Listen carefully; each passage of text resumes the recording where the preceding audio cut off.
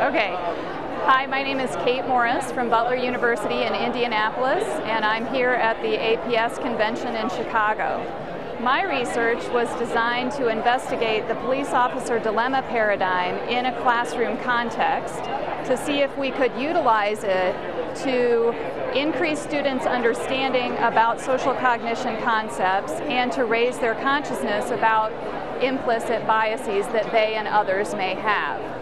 To investigate this, we had students participate in a pre-test, post-test design, and then in between the pre-test and post-test, they completed the police officer dilemma demonstration.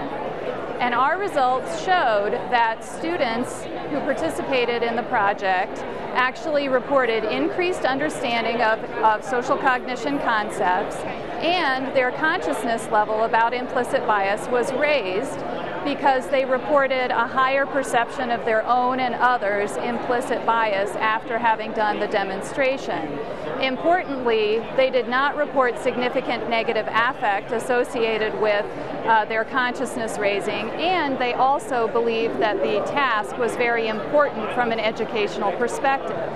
One of the things about this that I think is the most interesting is the fact that even students in a general science class where the task was described as a signal detection theory task and not as a measurement of implicit racial bias, they also showed enhanced perceptions of their own and others' racial biases. So because I'm presenting at the Society for the Teaching of Psychology pre-conference, I wanted to also let you know that my colleagues and I have created a website where instructors of psychology can go and they can sign up, and when they do that, when their students complete the demonstration, we will actually provide you with your students' results so that you can talk about them in class.